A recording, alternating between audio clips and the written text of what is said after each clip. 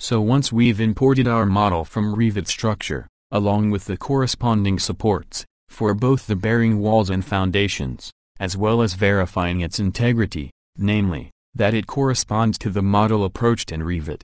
Once we've done all that, we can then begin assigning the corresponding load cases and combinations.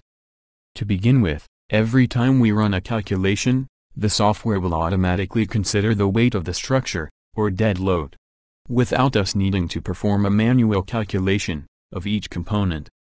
What is necessary though, is to determine the next load cases, since right now, we only have available the dead load case. So, just as we have seen before in our previous courses, let's begin by opening the load types window. So let's assign this load case. But before we do that, and since it requires a certain special treatment, let's first specify the load combinations that we'll consider, at least in their basics.